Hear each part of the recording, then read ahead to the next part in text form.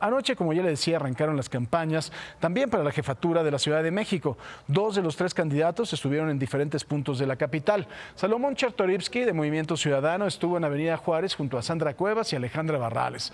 Por otra parte, Santiago Taboada, de la Alianza PAN-PRI-PRD, estuvo con sus simpatizantes en un lugar muy típico para los panistas, que es el Ángel de la Independencia.